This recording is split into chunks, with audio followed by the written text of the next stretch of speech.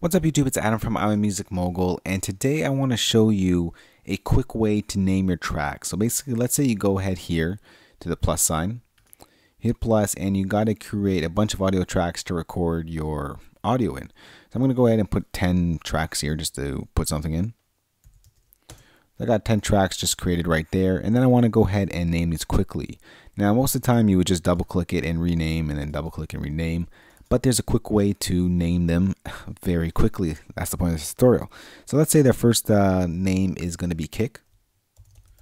And then to quickly jump to the next one, to track number 3, just hit tab on your keyboard.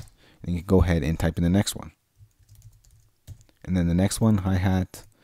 Let's go Tom. And then the next one will be overheads. Oh. And then the next one, oh, I just hit enter instead of tab. Then the next one will be guitar. Next one will be piano. Maybe you have some strings, a pad,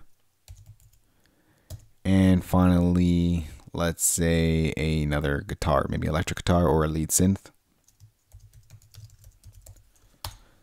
And that right there, I just kind of named tracks very quickly by selecting the track, typing in what I want to type in, and then simply hitting tab to go to the next track. And that is how you name tracks quickly in Logic Pro. This will move along your sessions if you're kind of in a rush to open up a session and start recording. And because sometimes people don't want to wait, they just kind of want to get to it and name your tracks, because organization in your sessions is very key, especially when you're working with multiple and many audio engineers on the same track. So with that said, if you have any questions on this, you can ask me in the comment section. And as usual, guys, more great videos always coming soon. So remember to subscribe. Talk to you soon. Later.